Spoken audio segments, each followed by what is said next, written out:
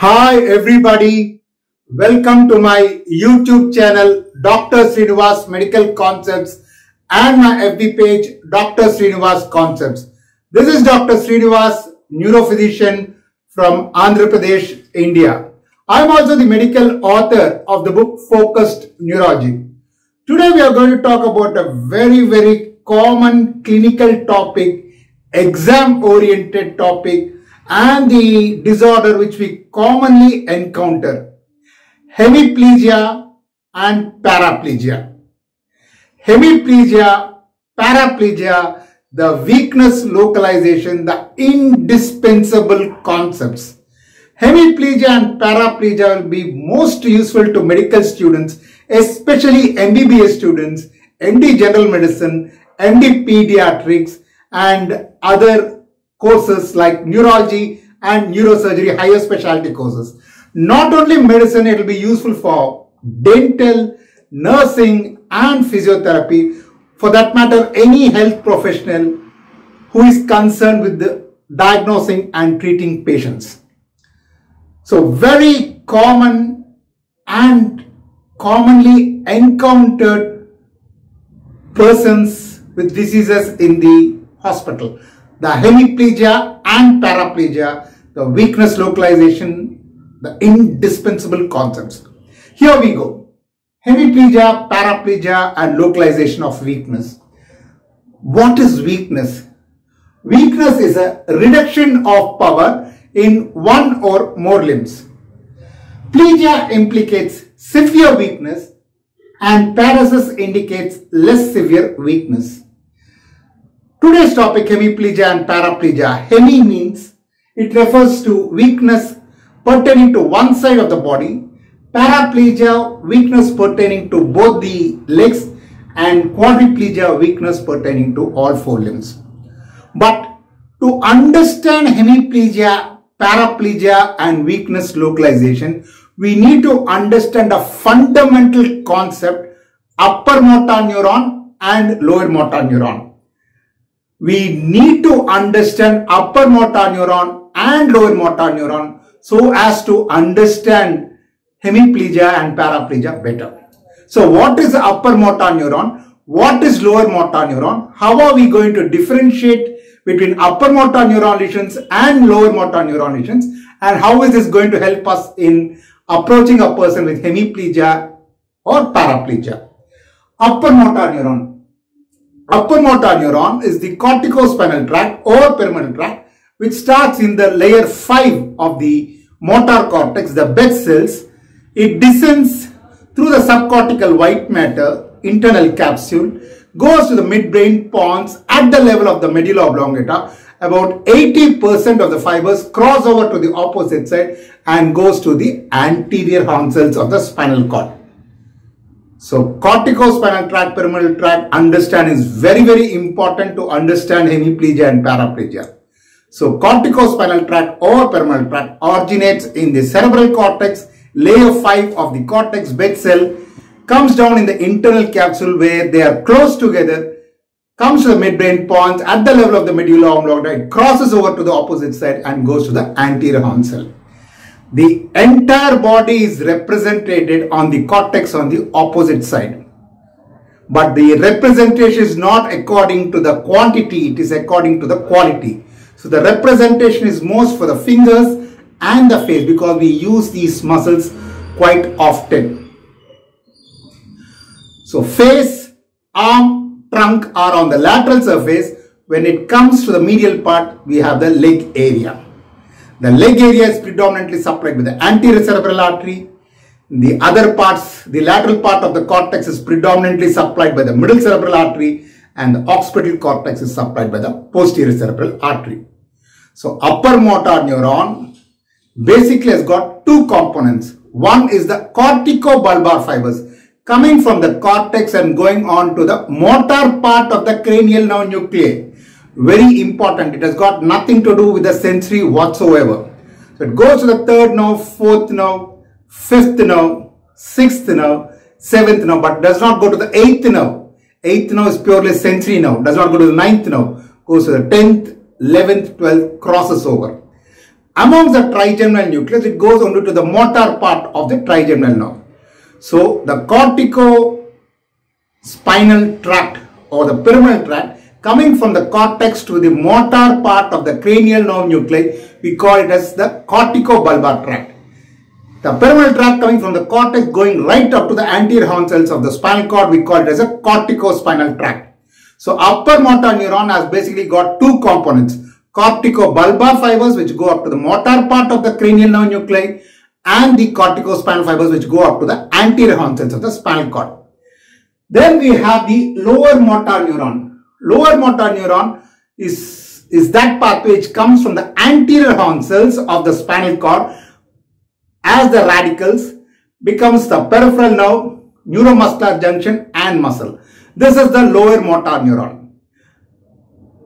What comes from the motor part of the cranial nerve nuclei as the cranial nerve is also lower motor neuron. So again, lower motor neuron, there are two components. One, the cranial nerves. Second are the peripheral nerves coming from the anterior horn cells, root, peripheral nerve, neuromuscular junction and muscle. So very, very important, we need to understand this. To approach a person with hemiplegia, paraplegia or weakness localization, we need to understand what is upper motor neuron, what is lower motor neuron. So from the cortex to the anterior horn cells is the upper motor neuron, anterior horn cells to the muscle is the lower motor neuron. So what are the differences between these two? How can we localize? Upper motor neuron lesion, if there is an upper motor neuron lesion, there is no atrophy, there is no wasting of the muscles. If at all, if it is there, there will be minimal disuse atrophy. By and large, it's normal. Whereas in lower motor neuron lesion, there is severe atrophy. In fact, it is almost all bones. There is no muscle or fat. Classic examples, motor neuron disease or poliomyelitis, which affects the anterior horn cells. Severe wasting.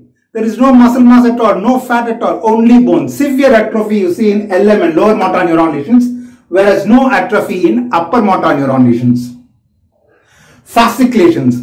In upper motor neuron lesions, there are no fasciculations. Fasciculations are involuntary muscle twitching. We see fasciculations only in the lower motor neuron lesions. Anterior horn cell disease. What we call as Cannon's law of denervation supersensitivity. When the anterior horn cell is partially denervated, it becomes supersensitive to its chemical, namely acetylcholine, and therefore it starts throwing impulses spontaneously without voluntary effort, and therefore there are muscle twitches. So fasciculations we see in lower motor neuron lesions because of Cannon's law of denervation supersensitivity. The tone is spastic in upper motor neuron lesions. Spastic and hypertonia. So what is this hypertonia and spasticity? Tone is the resistance offered by muscles to passive movements. If the tone is increased in anti-gravity muscles, flexors of the upper limb and extensors of the lower limb, or initially it is difficult to overcome, then it becomes easy to overcome, what we call it as clasp knife spasticity. So we have spasticity or hypertonia in upper motor neuron lesions where the tone is increased in anti-gravity muscles, flexors of the upper limb and extensors of the lower limb and clasp knife. Whereas in lower motor neuron lesions, it is flaccid, hypotonia. The distribution of weakness. The corticospinal tract or pyramidal weakness has got a characteristic proclivity of muscles. It affects the abductors and extensors of the upper limb and flexors of the lower limb. So the weakness is seen more in the abductors and extensors of the upper limb, and therefore the person flexes. It is more seen in the flexors of the lower limb, so patient extends. So you can see the classic circumduction gait because of the weakness of the extensors and the abductors, and therefore increase in tone in the flexors, and weakness of the flexors and increase in tone in the extensors, and therefore they have the classic circumduction gait. They flex the upper limb, extends to clear of the ground, they walk like this, which is known as circumduction gait. The weakness in lower motor neuron is segmental. For example, if C5 is involved, only the C5 innervated muscles get affected, like biceps, infraspinatus, rhomboids, deltoid and supraspinatus. The muscle stretch reflex is very, very important because it's a very objective sign of demonstration. There is hyperreflexia in upper motor neuron lesions, whereas there is hypoactive in lower motor neuron lesions. And then the Babinski sign, probably the most important clinical sign, In upper motor neuron lesions, Babinski sign is present. In lower motor neuron lesions, it is absent. Having understood the basic concepts of upper motor neuron and lower motor neuron, now we can confidently approach a person with hemiplegia and paraplegia. So what are the organs or the parts of the nervous system which can get affected in the upper motor neuron? So cortex can get affected, cerebral cortex, internal capsule can get affected, brainstem can get affected, spinal cord can get affected. So if it's an upper motor neuron lesion, the lesion has to be in the cortex, internal capsule, brainstem or spinal cord. If it is a lower motor neuron lesion, the lesion has to be in the anterior horn cell or the spinal root or the peripheral nerve or neuromuscular junction or muscle. Now how do we localize these individual parts of the nervous system? So first let's analyze the upper motor neuron and then go to the lower motor neuron lesions. Upper motor neuron lesions, cerebral cortex. When the cortex gets affected, the pattern of weakness is hemiparesis. If it is a middle cerebral artery, face and arm is more involved. If it is the anterior cerebral artery involvement, the leg is more affected. And what are the associated signs if there is cerebral cortex involvement other than weakness? Other than hemiparesis, they can have hemisensory loss because parietal lobe also is involved. They can have gaze preference. Frontal eye fields area number 8 will push the eyes to the opposite side, and therefore if it gets affected, the eyes will move to the same side. Hemiplegia is also on the opposite side. So they'll have gaze preference to the side of the lesion.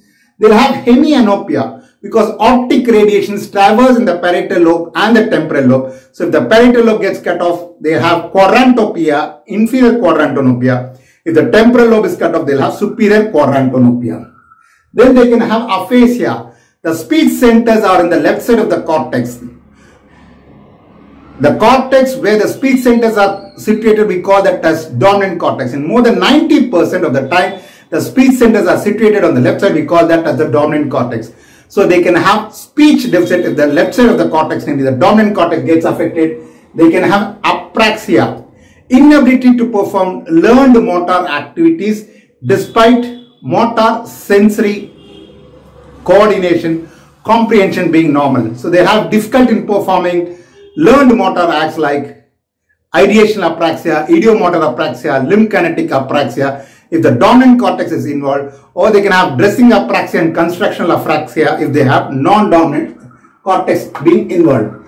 Then if the non-dominant cortex gets affected, for example, right parietal lobe, they'll have left hemi-neglect. They'll completely neglect left side. In fact, if you ask them to draw the clock with the numbers on it, they'll put all the numbers on the right side. They do not go to the left side. If it is severe and if you pinch on the left side, they'll ask whose hand you're pinching.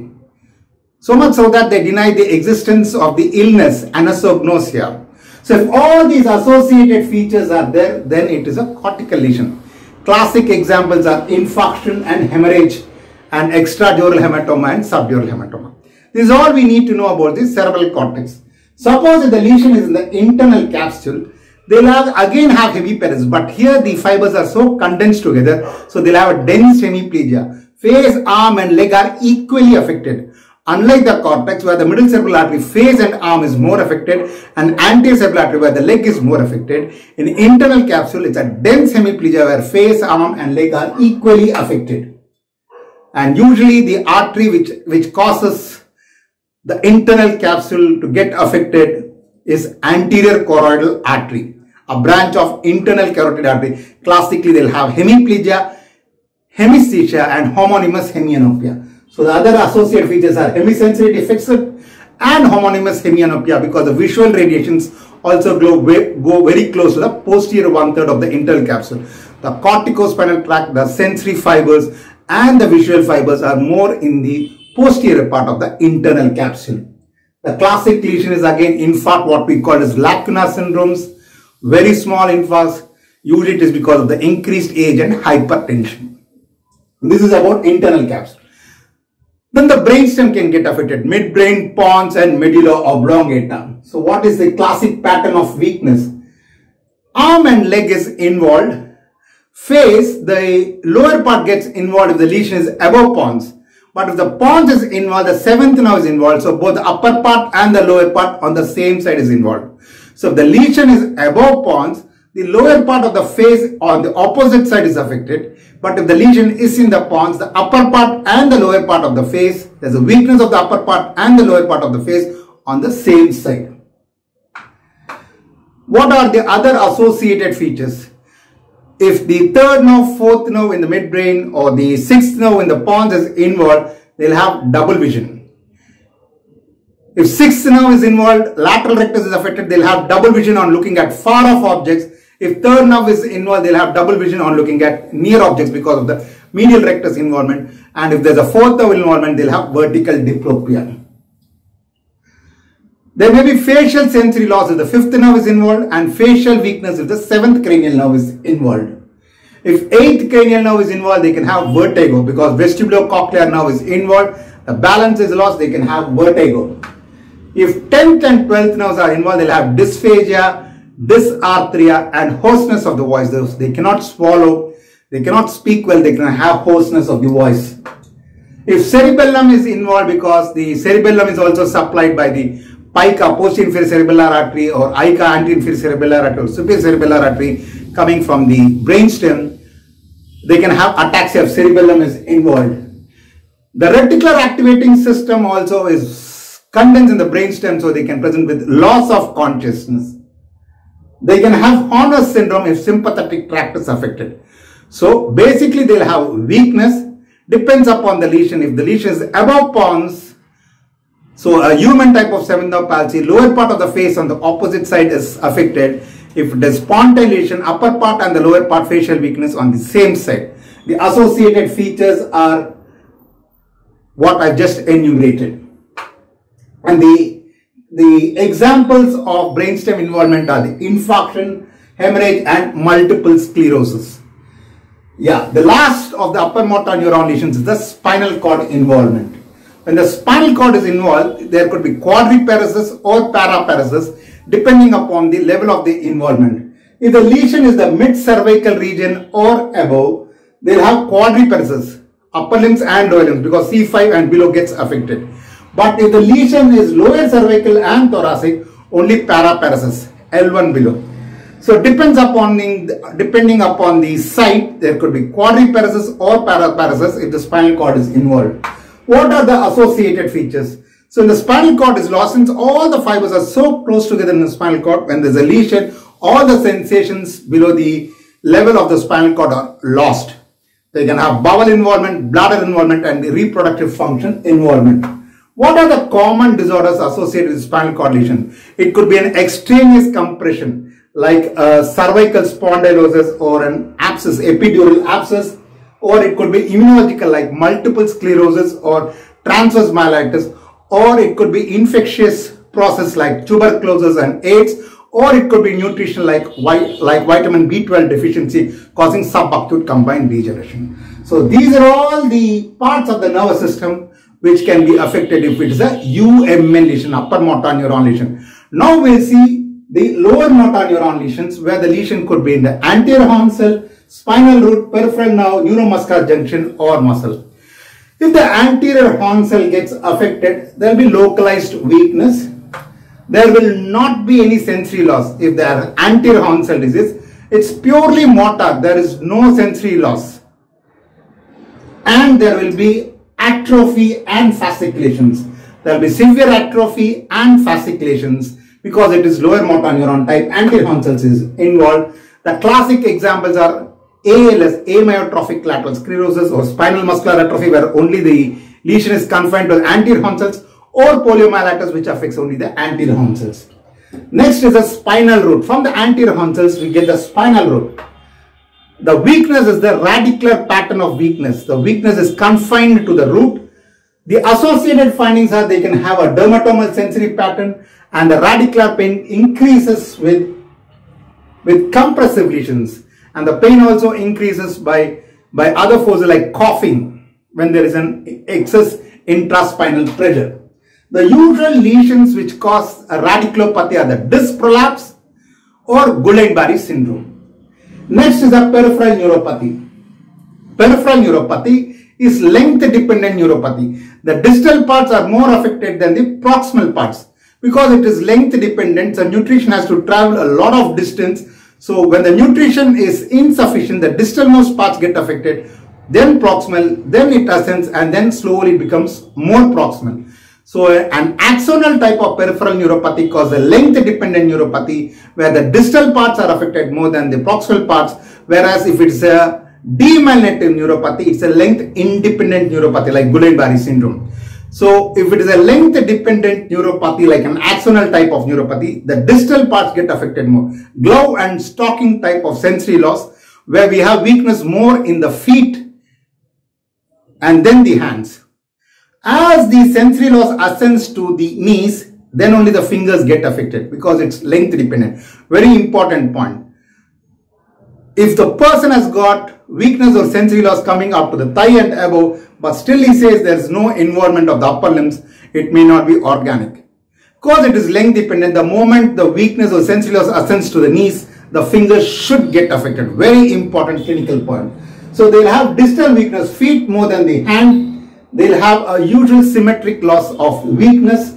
They'll have distal sensory loss, feet more than the hand. Usually it is graded and symmetrical loss. As I said, it is length dependent, so it is graded. More severe sensory loss in the feet, less severe sensory loss in the knees, and still less sensory loss in the thighs. The classic examples are metabolic, like diabetes mellitus. One of the common cause of peripheral neuropathy in the entire world is diabetes. So any person who comes with peripheral neuropathy, always we need to think of diabetic neuropathy. Toxins like alcohol. Alcohol is a very important and common cause of neuropathy. Neurodegenerative like Charcot-Marie tooth disease or vitamin B12 deficiency, the nutritional vitamin B12 deficiency is very common. So these are all the causes of peripheral neuropathy. Now let's come to the neuromuscular junction, the prototypical disorder of neuromuscular junction is myasthenia gravis.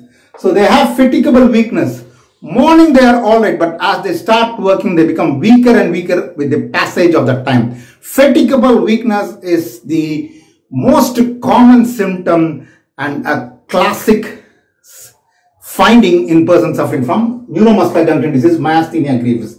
Usually it involves the ocular muscles and therefore they'll have ptosis and double vision, but sparing of the pupil, because neuromuscular junction disorder like myasthenia gravis is a neuromuscular junction disorder of skeletal muscle, whereas pupil is a smooth muscle. So they can have ptosis, drooping of the eyelid, they can have double vision, but pupil is not affected in myasthenia gravis because myasthenia gravis is a neuromuscular junction disorder of skeletal muscle, not smooth muscle, whereas pupil is a smooth muscle. Very important clinical point.